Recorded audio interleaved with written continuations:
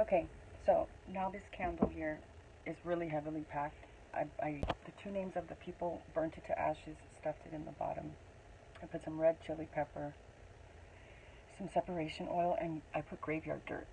So I have asked a spirit that I know to help me with this. I trust him, and he works well with me. So this is really heavily packed, along with a mirror box. I tied their little casket with a bow. That's it. It's finished. The right thing needs to get done here. This is not to kill them. I mean, you can't even do that with this. But this is just to expose what's going on behind closed doors. And this is for reversal. So everything goes back to the person. Okay, when I dress the candle, I point it in the direction where these people live. Okay.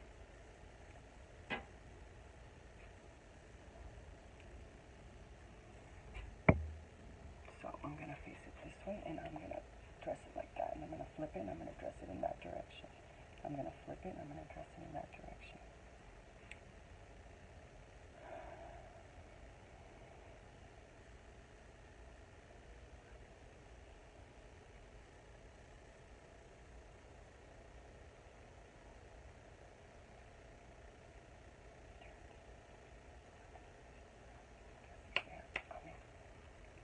Alright, and this is done.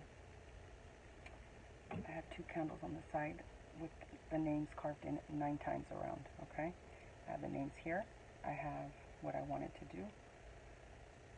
Okay, here we go. And I'm going to light this on the floor. I put another video already about how I did this, okay? If you want it done, I can do it for you. Please message me.